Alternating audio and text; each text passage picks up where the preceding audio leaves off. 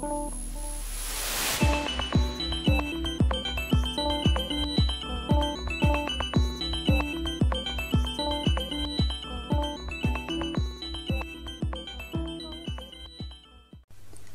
I am a co-author in a review article titled Strategies to Improve Anxiety and Depression in Patients with Chronic Obstructive Pulmonary Disease and Mental Health Perspective.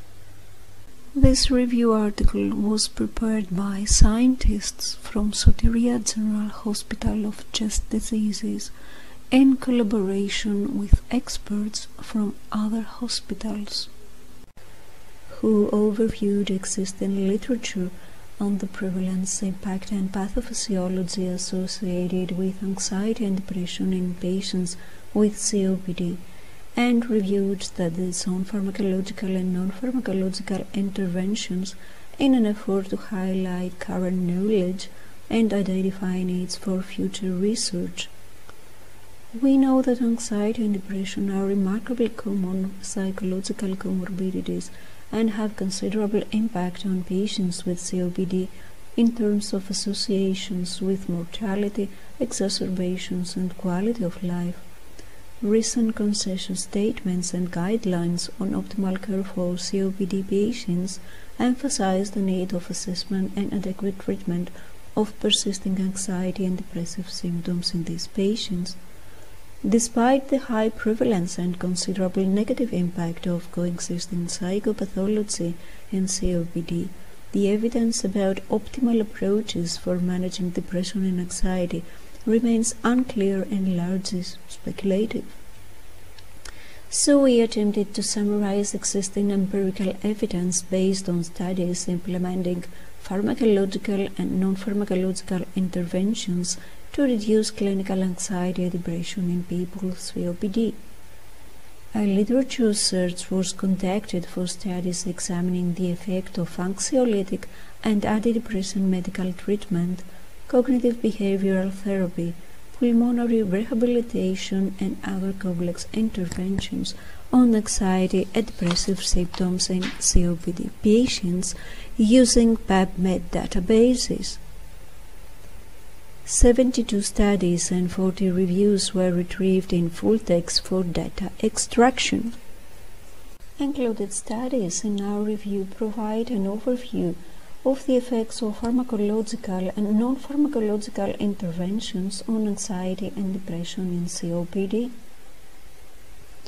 Current evidence for treatment options to reduce anxiety and depression in patients with COPD include pharmacological treatments, cognitive behavioral therapy, pulmonary rehabilitation, relaxation therapy, and alternative treatments. Although there is lack of strong evidence for the efficacy of pharmacological treatment in patients with COPD with comorbid depression and anxiety, pulmonary rehabilitation has extensive evidence supporting its benefits, and it has shown to significantly reduce symptoms of both anxiety and depression in COPD patients. The integration of pulmonary rehabilitation and psychological therapy such as CBT has the potential to lead to significant patient benefits.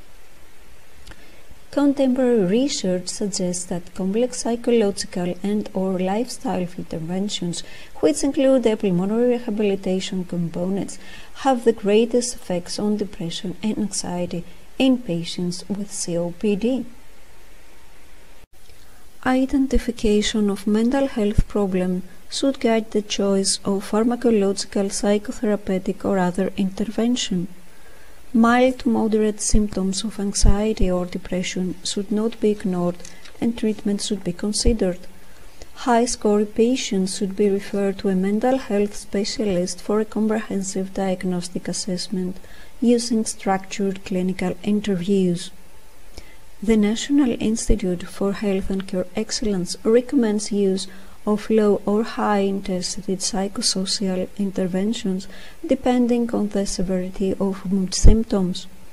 The guidelines review the evidence for the associated service-level interventions and psychosocial, psychological, and pharmacological interventions. While treatment guidelines highlight the importance of recognizing and treating depression and anxiety in patients with COPD, there are few clear evidence-based pathways for the treatment of depression and anxiety. At the same time, it is imperative to develop properly evidence-based COPD care programs that proactively address mental health in order to optimize physical and mental health outcomes. Thank you for watching this video abstract, and we hope you read our review article in case you are interested in more information on this topic.